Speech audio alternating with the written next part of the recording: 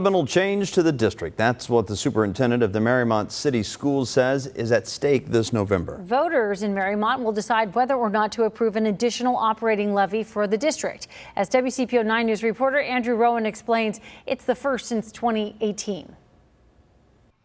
The superintendent here in Mariemont tells me just like the rest of the country, his district is feeling the pressures of inflation, and that is part of the reason why there is a new operating levy on this year's ballot. If you want to be able to, provide the same level of service and opportunity, you need additional dollars to do that. It's why the Board of Education is asking voters for an additional $5.95 million operating levy under Issue 27.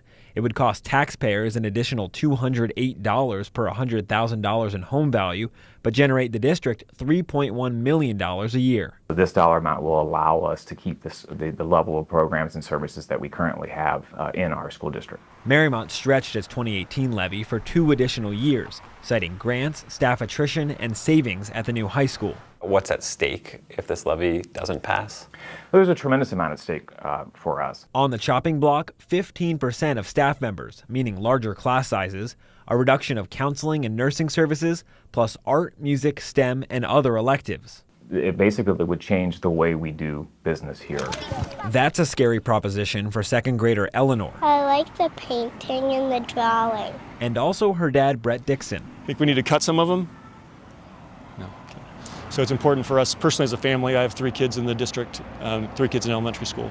Voters against the levy cite the area's already high taxes. Jurisdictions within the Mariemont district have some of the highest rates in Hamilton County. And while property taxes increased, the voted tax dollars that the school district collects remains the same.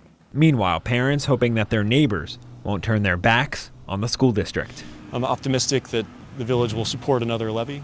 In Mariemont, Andrew Rowan, WCPO 9 News.